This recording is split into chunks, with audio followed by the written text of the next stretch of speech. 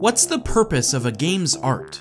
Is it to make the game look prettier? The more detail and beauty of the art, the better the game looks? Or is it to add more realism and immersion to the game world we're playing in? What if it could be so much more than this? Today on Good Game Design, let's talk about when art meets gameplay. Yay! Rayman Origins was released in 2012 by Ubisoft as a revitalization of the beloved platformer series, and they used the self-created UbiArt framework engine to design all of it. UbiArt was built to create levels and art assets without having to write extensive code, and it's extremely easy to use. They've even expressed interest for anyone to use it to design their games, though they haven't released it to the public yet. But without a doubt, this new and improved Rayman has a very distinct art style. Everything's the perfect combination of grotesque and adorable, all the while being absolutely memorable. From intimidating bosses entering the arena, to even just the way you smack the door and its eyeball pops out. Every piece of art in this game is fascinating, but what was most impressive to me is how the art was used to work harmoniously with the gameplay.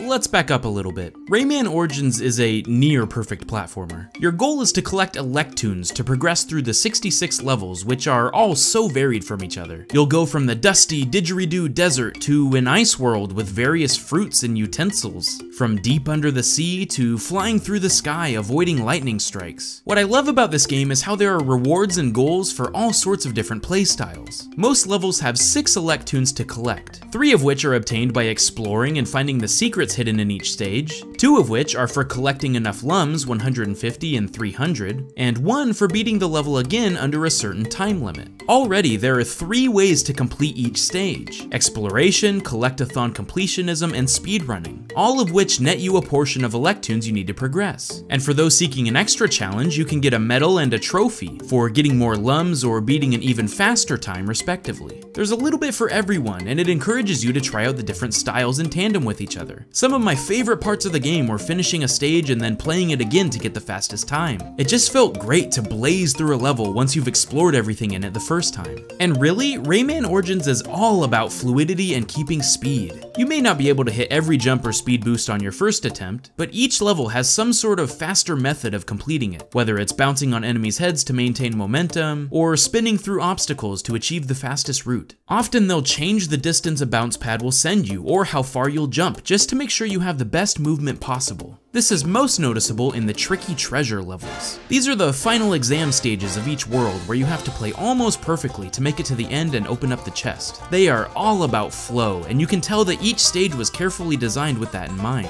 These gauntlets and the speedrunning challenges were the best way for me to grow as a player, and get used to how Rayman controls. The difficulty curve was perfect so that I was neither bored nor frustrated the whole way through. Now, where does the art come into all of this? Obviously, every stage looks gorgeous and has that unique style to make it memorable, but it's also used in ways that truly make Rayman stand out as a platformer, working cohesively with the gameplay. First off, the secret levels will often be strategically hidden behind some sort of bush or wall, so you have to really be searching to find them. There's a lot of decoration placed in the foreground, so it may be tough to decipher what's just there for show and what could be acting as camouflage. But more impressive was how the world will move, build, or destroy itself as you journey through a stage. Many levels are crumbling around you as you run through, or launching new obstacles in your path, so thinking on the fly is a must. If you're in a fiery furnace, you have to dodge spires of flame that shoot out at perfect intervals, or navigate walls of beetles in the desert as light keeps them at bay. Sometimes entire structures are collapsing and you need to run up pieces of metal as they're falling through the sky. These were some of my favorite levels because it felt like you were a master gymnast who could parkour your way through any treacherous situation,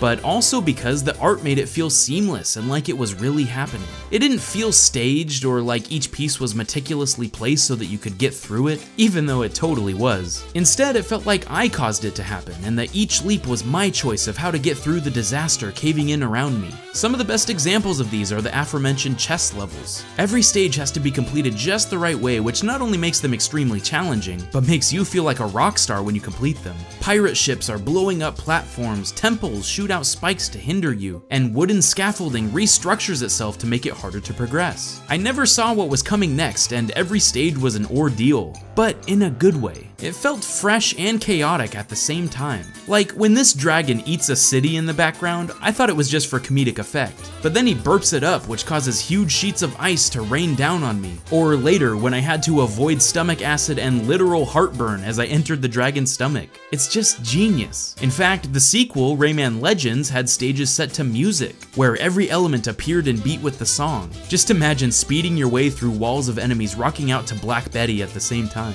Hilarious. When you complete all of the treasure levels, you unlock the final stage, the Land of the Living Dead. This is by far the hardest level of the game and takes absolute precision to complete. Huge spiky tentacles form all around you as you bounce on zombies' heads, or ride a speeding bone fish, I don't know. The whole thing feels like an acclamation of what you've learned in this game. How to move fast and think fast at the same time. After climbing bone walls and dodging onslaughts of fireballs, you face the final boss, Big Mama. She's a cutie, isn't she? This is probably the perfect example of what I'm talking about with art meeting gameplay.